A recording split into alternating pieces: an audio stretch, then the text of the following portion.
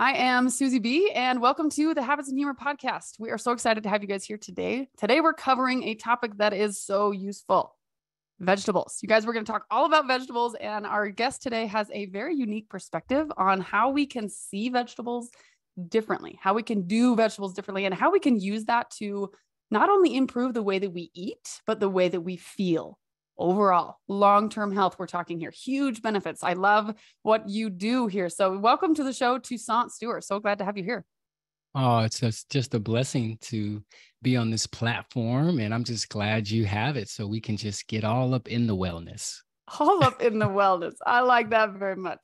All right, you guys. So let's go right into a little bit of learning about who you are, how you came to know what you know about all of this good stuff. And then we'll get right into the vegetables and how we can take some action, make some differences in our lives. So tell us a little about you, Toussaint, and where you come from and what's your story? Absolutely. My name is Toussaint Stewart. I am a holistic health and wellness practitioner, and I specialize in a variety of modalities, one of them being whole food, plant-based nutrition. That is, I guess you would call that my wheelhouse subject, teaching people how to use food as medicine and allowing them to use that medicine as food and teaching them to be inspired about it and really motivated and doing it with a deep sense of gratitude. I got into wellness, I believe, through the lens of my mother and father. They both had two different approaches to wellness as I was growing up. My father was very much into meditation. He was a certified masseuse, so he massaged some Olympic athletes in Oakland back in the 92 Olympics, That's prior. Kind of awesome. And he was into transcendental meditation, yoga. He took me and my twin brother to the gym with him all the time growing up and stuff. And he got into vegetarianism at one time too, but he was also a binge alcoholic. So that was another one of his practices. And so there were times where one of the blessings about that is that I didn't never really saw my father drunk. It was just more like I didn't see him. And so people who are often going on binges, they're just like, they're just like, for 2 weeks, we're just going to take a field trip with alcohol. And so that was a bit jarring as a child and traumatic.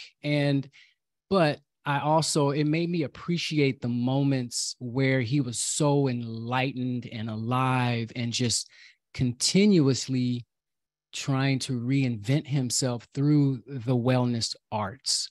And such an interesting blend of different ends of the spectrum there, where you're, practicing such psychological health beneficial practices, and then also at the same time suffering with this difficult, I don't want to call it an addiction, but lifestyle choice. Yeah, it was definitely an addiction and ultimately ended up being a disease, because when you get addicted to something, it becomes deeper than just cravings. It's like your body is literally addicted to it.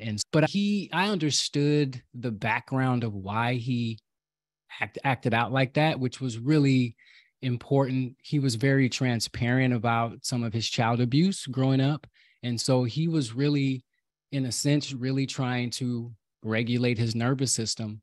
And he did it through the healing arts. And when that didn't suffice, then he would go into this binge state where we didn't see him for a couple of weeks. And then he'd come out of it and get back to the gym, get back to the sauna. And we'd be running around the gym with him and he'd make his comeback. So he came back a lot. He fell down, came back, fell down, came back.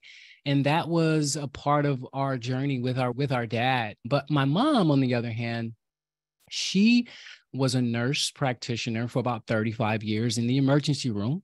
And she had these boundaries around food growing up. For one, she had a garden in the front of the house and a garden in the back of the house. That's a lot of fresh food. I like it. And so it was like, okay, when we got our first house in East Oakland, she was just like, we're going to use this land and we're going to make it happen. And so she made fresh jelly from scratch, fresh salsa. She loved making everything from scratch. And she had this boundary, like she only made like fried chicken twice a year. She was very clear about that with the family, because of cholesterol and what it could do to you long-term health-wise. I'm literally in like the 4th grade learning about cholesterol. I'm like, really? She never bought us sugar cereals. I grew up in the 80s and the 70s. And so sugar cereals were huge. Yeah. And so she refused to buy us sugar cereals. She never bought us fast food. I don't think I've ever set foot in a fast food restaurant with my mom, and she's 83 now. Wow. That's and amazing. so she's just one of the original slow cookers. And that was her boundary for us. She only bought us Raisin Bran and cornflakes. That was it. We oftentimes felt like, oh man, we don't get a chance to taste what everybody else is tasting, but we knew that it was for our own good, but it was still like, dang. But ultimately, good on your parents for being the transparent side of that, like where they're talking to you about it. So you don't feel as much like you're getting left out, but you feel like, okay, we're not participating in that, but it makes sense. That's really interesting. Good on them for doing that. And this really gave me a lens around. And also my mom became a Buddhist when I was in the 5th grade.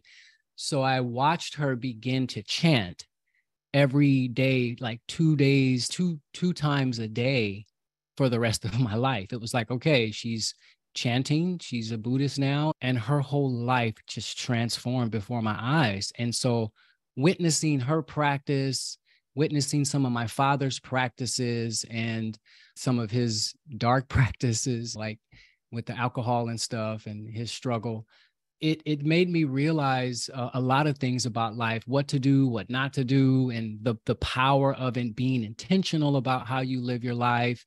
Developing boundaries are not necessarily about saying no to stuff. It's really about saying yes to this highest version of yourself when you develop a boundary around food or even around people that you hang out with or don't want to hang out with. It's just having a standard and not just going through the motions in life. My parents were very intentional about how they wanted to live their lives. And I think one of the reasons why I focus so much on self-care, I think, is because the quality of my father's self-care really affected the quality of our time together. And so now, as a holistic health and wellness practitioner, as a personal trainer, as a former athlete, working out, all of that was a part of my culture growing up, going to the gym, working out, playing sports year round. This was a part of my life. And so I kept that with me after college when I didn't make the Olympics. I wasn't going to the Olympics,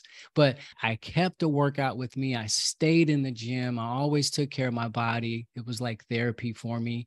And eventually in 96, I decided to go completely vegetarian. And as the years went on, I realized I was moving more towards veganism because I completely stopped drinking milk, cut out the cheese. And then eventually I just went completely whole food, plant-based after checking out this documentary called What the Health. It just blew my mind.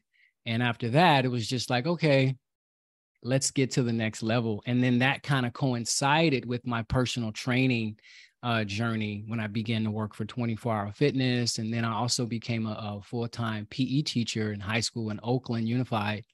And so I was doing all this wellness stuff outside of teaching in the public schools. And I realized I'm building a side career here.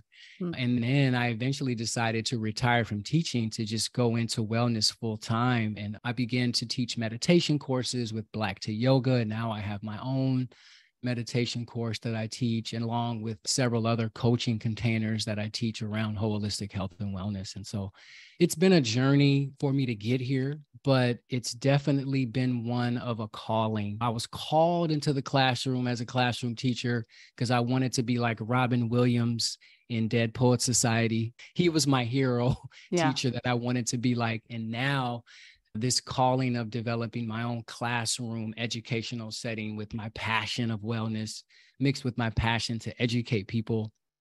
Now it's both of these are coming together within my own company, Town Wellness. And now I'm just pretty much building my wellness company from ground up and loving every minute of it, the ups and the downs, What an incredible journey. And you come from two parents that sort of do different versions of health and wellness space. And then you on your own journey and in your own life as well. It's incredible. So you talk a lot about how whole food, plant-based eating is a form of self-care, which I think is unique.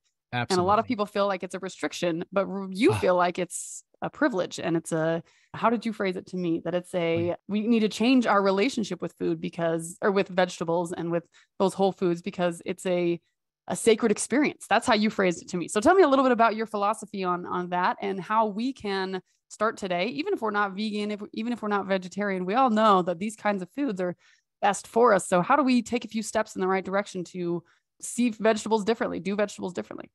Absolutely. I work with my clients first around them unpacking their relationship to food when it comes to their relationship to just their idea of what vegetables are, what fruits are, what processed foods mean to them, how they embody food on a mental and emotional level. A lot of us use food to bypass emotions, to stuff down. We just stuffing things in our mouths. A lot of us have food addictions where we just literally become our cravings. So I teach first this really intense self-reflection on, okay, what is my environment in my mind and my body around how I relate to food, and how did this come about? And so I have them unpacking their relationship to food within their families, and how food was introduced to them. Did they have a garden growing up? Were vegetables celebrated, or was it forced down your throat? What kind of relationship do you have? And then when you begin to realize the lens that you're looking, and then you begin to reflect on how you use food in your life. Are you doing the standard American diet mostly? And are you even questioning how this food is affecting your daily life, your daily thoughts, your body temple in general? And then when you get to fruits and vegetables, we get to our body, and we get to fruits and vegetables are 80 to 90% water. Our bodies are literally 70% water. And so when we look at fruits and vegetables, that ratio of water to fiber and matter and all of this kind of stuff, we're literally supporting our bodies with every single bite. We're supporting our homeostatic nature, and we're actually honoring our nature as herbivores. The human body, the human beings are naturally created to consume plants, right? I prove this like 7 different ways in my book, Plant-Based One-on-One, Whole Food, Whole You, where the research I did, it so dramatically points to our natural inclination to be herbivores. And so when you eat fruits, and when you are around fruits and vegetables, you're literally around things that want to become one with you. Because when you eat fruits and vegetables, they're literally still alive in your body. They're supporting every organ system in your body, the RNAs and all of that stuff. The water, it breaks down, but it's still alive, and it's literally nourishing your gut health. It's nourishing your blood, everything. And vegetables, I let my clients understand too, when we look at vegetables, they're the ones that build us back up. They help us recover. They support so much around the building up of us, right? Fruits support the cleansing of us. They support the natural detoxification process of our organ systems and our body, right? They're astringent, so they're going to help flush you out, right? And they digest faster than anything on the planet. But vegetables, when you begin to get more vegetables in your system, like your leafy greens, your artichokes, your asparagus, all of these alkalinizing, all these minerals and these vitamins and these antioxidants, once you get those into your body, then you begin to build your body back up, and you begin to fortify your gut health, your gut microbiome as well. And I like to say that vegetables and fruit, your body knows how to use them because it's made of exactly the same thing. So you can use every single ounce of vegetables and fruit in nutrient usage. So your body doesn't have to store anything, which is why a lot of the diets out there, pretty much every diet out there has some contradictory something except vegetables. There's only one diet in the world that doesn't recommend that you eat vegetables, but all the rest of them are in agreement that there's just no better way to fuel your body because those foods are what you are made of. So your body can use every single bit of it because it's the exact same composition that you have.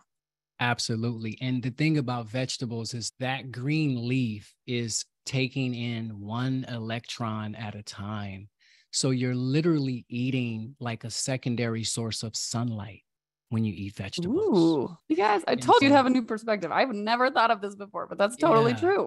And chlorophyll, green vegetables specifically, that chlorophyll, right, is literally almost identical to your blood molecule. So when you eat green vegetables and when you juice green vegetables, you're literally giving yourself a blood transfusion, right? Wow. This food is really for you. And so as opposed to looking at vegetables as like this, oh, I got to eat my vegetables again.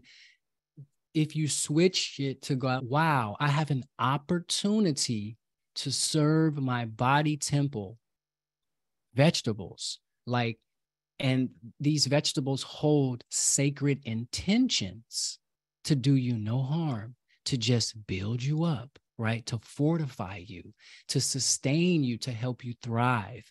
When you look at vegetables as opportunities to level up your wellness, then it's a consciousness shifter, because I really feel if you don't shift your consciousness around food, you can eat the food, but it won't be disseminated into your body the way it needs to be, because you're not coming from a heart-centered space of gratitude and appreciation, right? You need the gratitude and appreciation chemicals to help disseminate that food into the best metabolic pathways that it's supposed to be involved, right? Mindfully eating it with gratitude and not getting so, oh, this is not sweet. I got to put all this salt and all of this butter on it to make it taste better. Actually, you've been trained to do that. Vegetables come with their own flavor.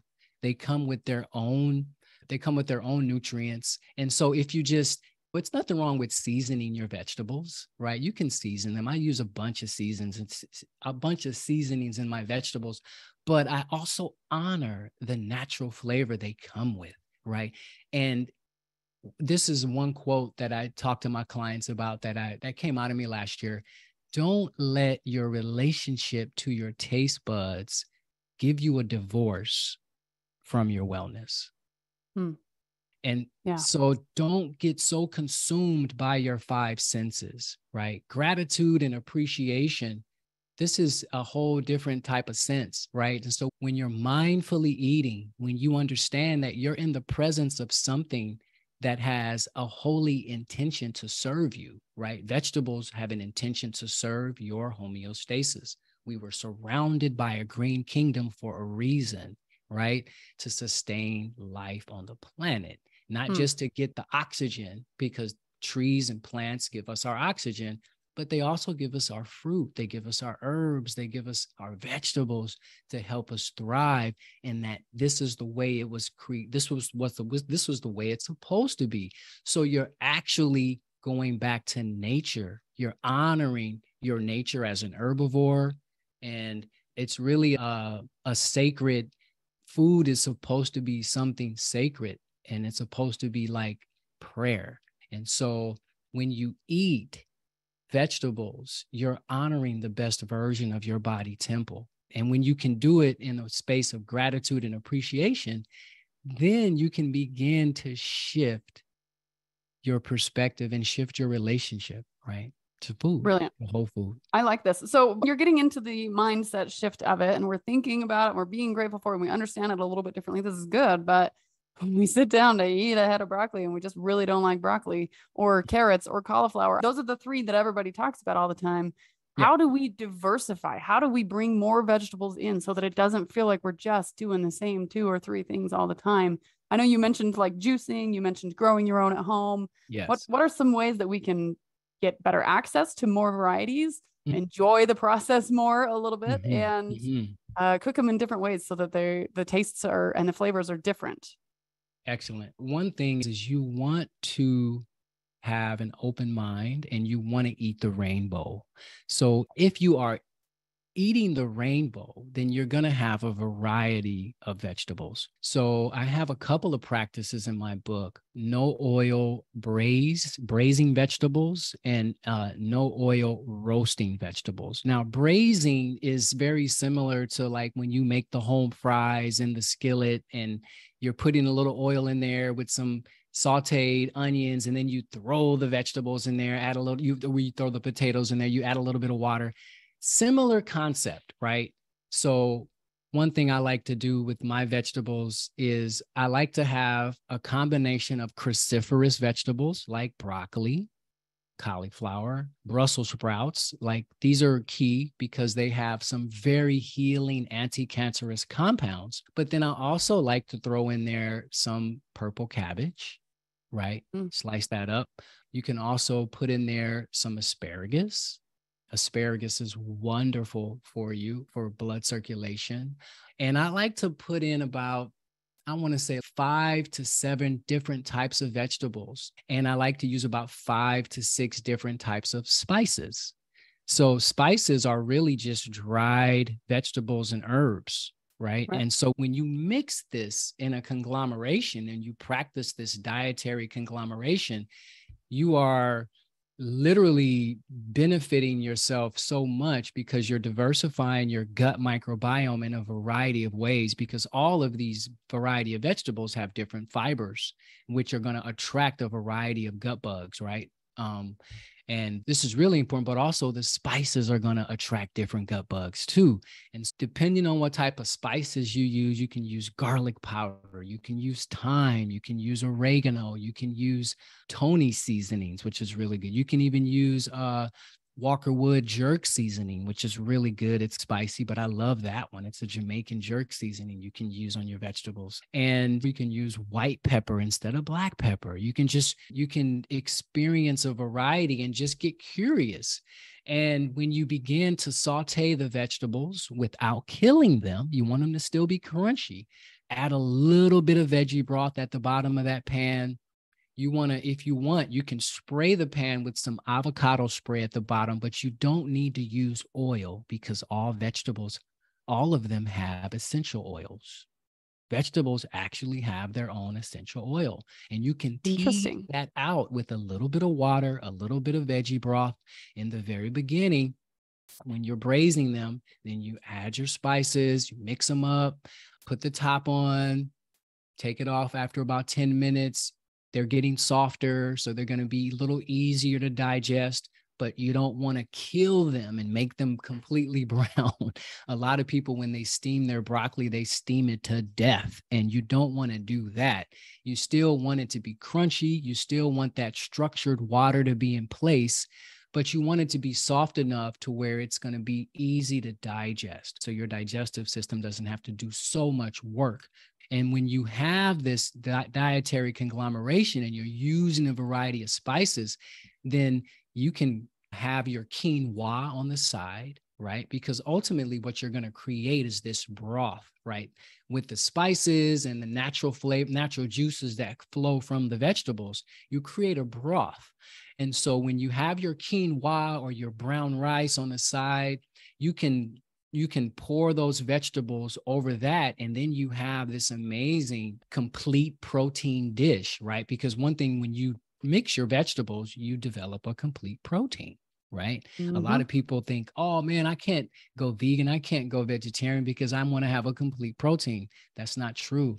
That's false information, right? All vegetables have amino acid chains. And when you mix the rainbow, that's a complete protein. But even still, if you put it over some quinoa, you have even more of a complete protein. Indeed. So don't allow that fear of, oh, I'm not getting my protein. The idea is to just get curious with your spices, get curious with your vegetables, and begin to braise them. And you can do the same thing when you broil your vegetables, or when you roast your vegetables in a pan in the oven, right? How do you roast them with no oils? I'm curious. One thing I like to use, there's so many different ways you can do it without oil. Because a lot of people are like, wait a minute, I got to get the oil in there. Like, no, I'm one of those, so I need to hear about this.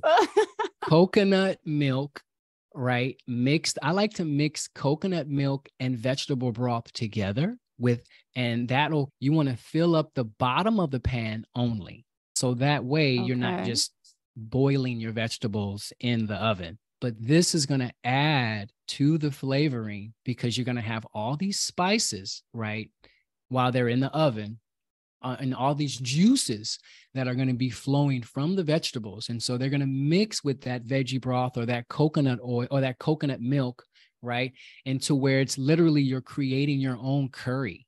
And you just use that to flavor the whole process, and you still maintain the flavor of the vegetable themselves, because remember, we're roasting not to kill, but to cook in a way that the vegetables are still slightly crunchy, slightly juicy, and they have this broth, right? So I suggest without using any oils, because one reason why you don't want to cook oil is because when you cook oil, it turns it into a carcinogen, right? What? You actually create this free radical that flows through the air and flows through the food. So you can literally be getting that free radical down your lungs because it's in the air. All oils, or is it just like vegetable oils and canola oils? I'm just a firm believer in you don't heat any oil. I don't really believe even animal fats like butter and bacon grease and things like that. Yeah, lard. The thing is that we really don't need it. It's really unnecessary. It's really it's just a flavoring thing. One thing my wife likes to use is she likes to use some of the vegan butter substitutes to use as a flavor enhancer. You can use that. But in general, people who are more susceptible to type 2 diabetes, it's very important that you don't use oil or cook with oil, because it is the oil that is going to block your usage of your own insulin, right? It's the bad fats, because when you cook oil and you roast oil, you actually turn it into a bad fat because you free radicalize it with the heat. And really? Some people say, oh, you can use this oil. You can use, no, I'm not. I just, And I realized once I started using coconut milk a little bit and veggie, I realized I don't even have to use this. I don't even have to use regular oil because coconut milk is fine. The veggie broth is fine. Even just using veggie broth without the coconut milk is perfect. Where do you get coconut milk that's not loaded with sugar? No. Coconut, like Thai coconut milk in a can, that doesn't just have straight any squeezed sugar from a coconut. Yeah, that's just straight from a coconut. Absolutely. Okay, what's the difference between coconut milk and coconut water? Coconut water is like when you cut open a coconut and you pour that water in there, that's the coconut water. That's directly unprocessed, bam. But the coconut milk, this is coming from the flesh of the coconut themselves. When they pound that coconut flesh, they create the coconut milk. And I think this is also other aspects of the plant too. But yeah, coconut milk is it's predominantly coconut fat, but it's very alkaline, and it's just a wonderful way to make sauces, a healthy way to make sauces. And I really feel like a lot of these oils, for me, I feel like for instance, olive oil is fine, but if you think about a cup of olive oil is probably about 200 olives. So when you think about it, would you eat 200 olives in one setting? Probably not. Probably not. And my thing is if you want to use that oil, I always suggest to my clients, you can sprinkle some oil on your vegetables after they're done. Ooh, interesting. If you want to enhance and make it a little less watery or quote unquote dry, you can sprinkle on the oil after, because your vegetables are still going to be hot. This way, you're not cooking the oil. You're not cooking it, because when you cook it, like I said, 9 times out of 10, you're free radicalizing that oil, and that free radical, that's a carcinogen. And then that begins to create complications in your lungs, and it can also get implanted in the food too, unfortunately. So interesting.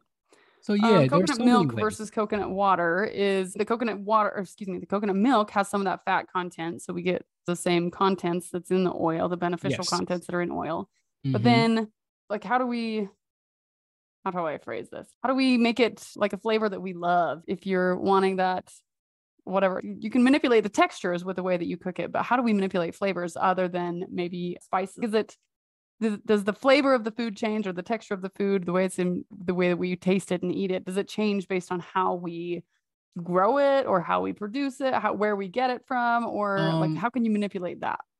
I think the best way to, like, for instance, even this idea of trying to manipulate vegetables and the way they taste into something that you want to taste, I think a lot of that is harkening back to like meat or harkening back to something that you've done in the past. I think that, like I said, if we honor vegetables for what they are, as they are, and then when we're cooking with them, this idea of manipulating the vegetable to make it taste the way you quote unquote want it to taste doesn't necessarily have to seep into your intention, your culinary intention.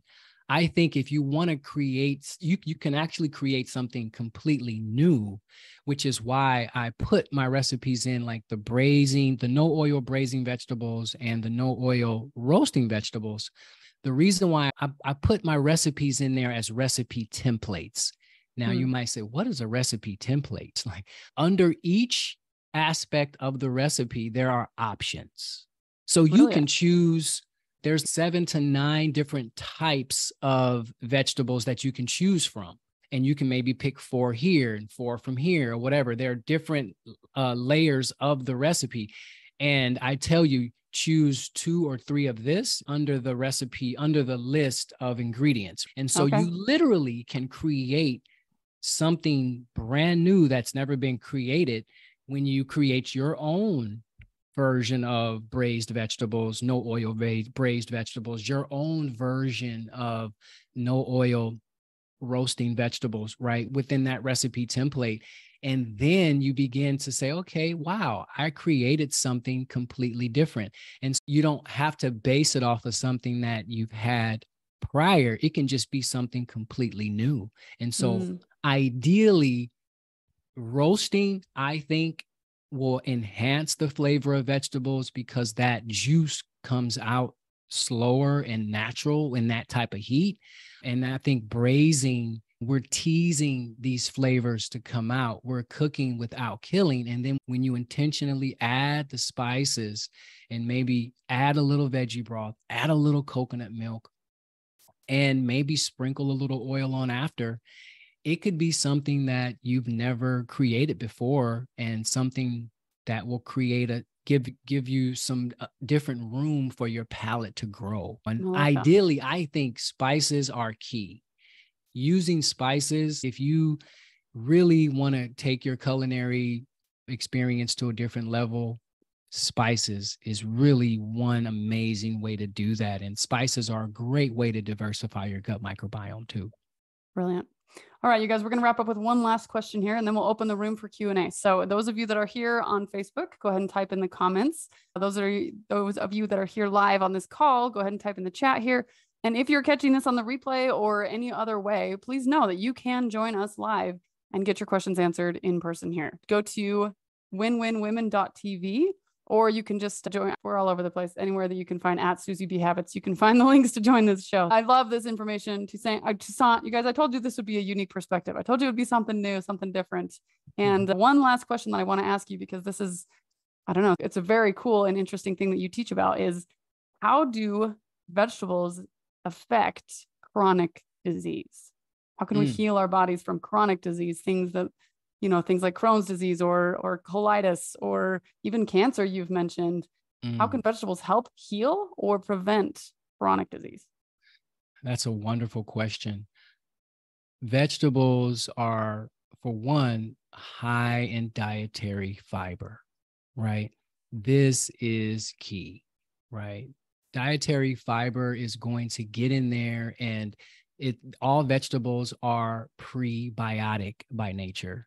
So we think about probiotics. These are the fermented foods like the kimchi, like the apple cider vinegar. But prebiotic is basically all fruits and vegetables. And so this is going to feed your gut bugs and support the diversification of your gut microbiome, right? Automatically as well, right? And so the prebiotic foods are just as important as probiotic food, right? And the majority of our food that we eat in terms of being whole food, plant-based vegan is prebiotic, right?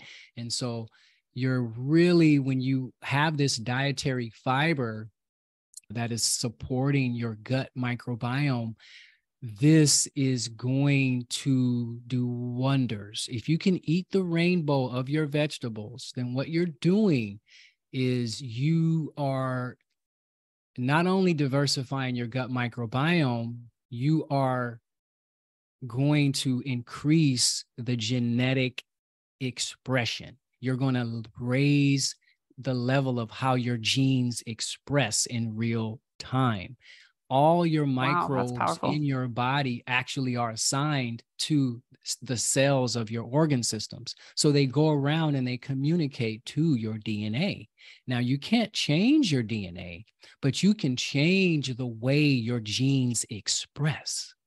We have all of the healing, the unhealed energy in our genes. We have amazing genes, but depending upon how they're being expressed. So this is where you get into epigenetics.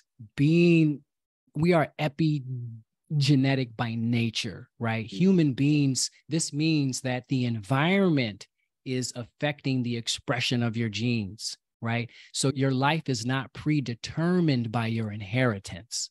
So ultimately, if one of the environments that you affect your genes by is food, right? The nutrition environment you give your genes to express is huge. You can either down-regulate your genes or you can up-regulate your genes depending on the type of food you eat.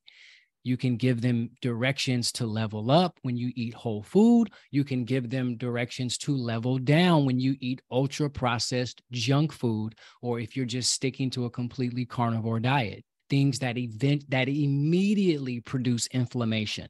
And studies have shown is so much science around how genes are affected by whole vegetables and fruits, right? And so that's huge because this is where you get into producing anti-cancerous aspects of our genetic expression. And a lot of this is done by diversifying your gut microbiome, because the gut is not just connected to your brain, but it's also connected to your genetic expression, which is key. And by nature, fruits and vegetables are epigenetic by nature, and our genes are epigenetic, meaning that the environment that we put our genes in, whether it be how we think, how we move, right, exercise, how we breathe, doing breath work, and how we eat. If you can level up all of that, then you can literally shift how your genes are expressing, and you can reverse chronic illness. You can reverse allergies. You can really help decrease your risk of getting any type of cancer. And you can eventually cure yourself of so many different things, right? Because when you're not producing the inflammation, then your immune system starts to work for you and not against you. That's beautiful. Your immune system will work for you and not against you when you've fueled it with the right stuff. That's incredible. Absolutely. What a powerful ability to be able to do that for yourself. So I'm going to ask this in the Q&A, but for those of us that already have something going on that causes it to be painful when we're digesting, or specific kind of vegetables or nightshades, things like that just cause us to already have that issue. Is that something that if we put this in small amounts and then add more as we go, move up into making this a consistent thing, start small, just a little bit at a time, like a vaccination or something where you just get a little bit of exposure here, a little bit of exposure there, then you can move into consistency? Is that something that down the road our body can adjust to and be able to fix that? Or is that something that we're like, all right, these we're not going to be able to the way that we can consume vegetables. We have to find a different way. Well, I think it's wonderful to bring in vegetables slowly but surely. But I think it's also about elimination. What are you going to eliminate from your diet? Because a lot of times it's the combination of introduction and it's the combination of elimination. When you eliminate dairy, for instance, right? When you eliminate dairy, then you eliminate a key component that automatically causes inflammation and also negatively manipulates your hypothalamus. Dairy cheese has casein. Casein elicits the same neurotransmitters as heroin. This is why people cannot get off of cheese, right?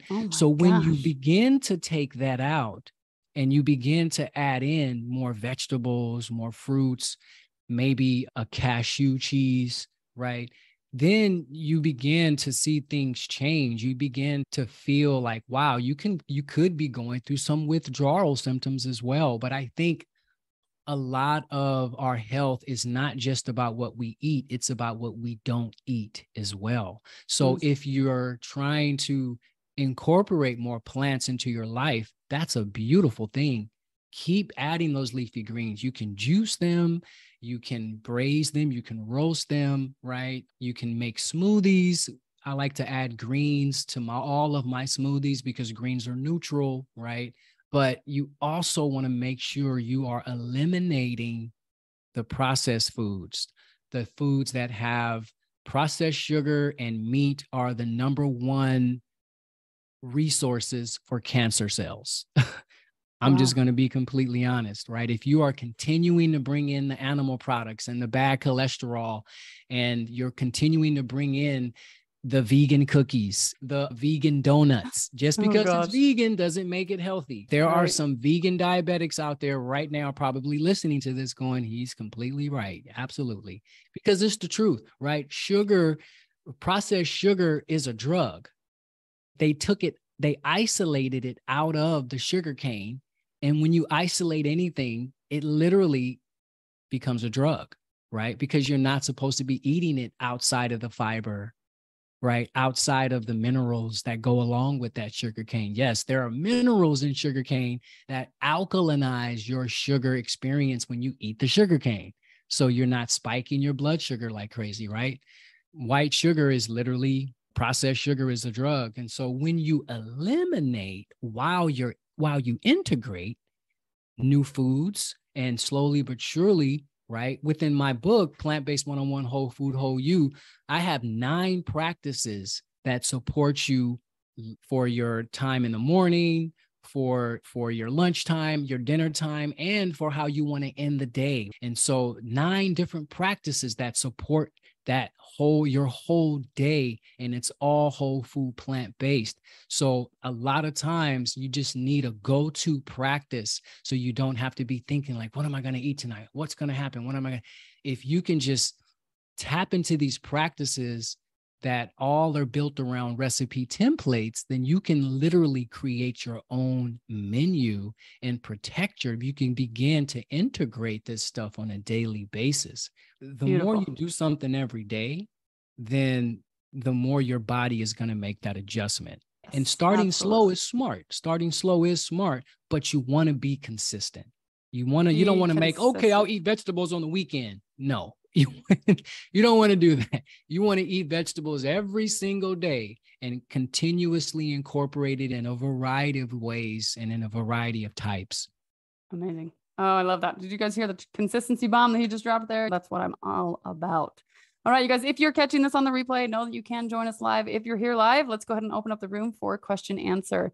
Thanks everybody for joining us. Thank you, Toussaint, for your brilliant genius. Tell us one more time where we can find your book. Okay, you can find my book if you go to Instagram. I'm one of those people on Instagram. You can go to I am.Toussaint Stewart. That's my Instagram handle. And you can click on the link in the bio. That's my link tree. And then you can just go ahead and click on plant. You can scroll down and go to Plant-Based 101 Whole Food, Whole You. It's an ebook, a 74-page Whole Food Plant-Based Manifesto. It's also an audiobook too.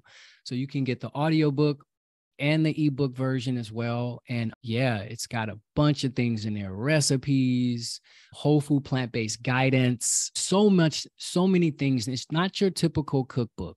I'm going to tell you that. It's literally a lifestyle book, but I encourage you to get it if you're looking to make a transition or just to incorporate more plants into your life. Amazing.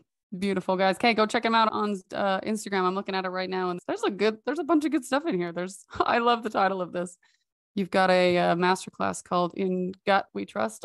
In the gut we trust. Absolutely. Brilliant. Oh, this is genius. Okay, you guys, go check them out. If you need more ideas, I love the concept of recipe templates. I'm not a fan of meal plans because if there's something in there you don't like, you're not going to do it. But recipe templates, you can personalize. All of how a big fan I am of personalizing. So let's make this happen. Go check it out. It's Plant-Based 101. Whole Food, Whole You. I'm so excited about this book. It's going to be awesome. Okay, you guys, thanks so much for being here, Toussaint. To those of you that are on the call, go ahead and stay here and we can answer some questions in just a moment. I'm Susie B, and I'll see you next time on Habits and Humor. Thanks for joining us this week on the Habits and Humor podcast, where you come to learn about health and habits and then take action. If you're ready to take action and turn simple habits into massive results that last a lifetime, or you'd like to join our free live call with incredible guests every Tuesday, message me at Susie B Habits. That's SUZIB Habits on your favorite social media platform, and we'll get you in here. Or you can join our free Habits and Humor Facebook group for additional free resources. I'm Susie B, and this is Habits and Humor. Come to laugh, stay to learn, choose to live.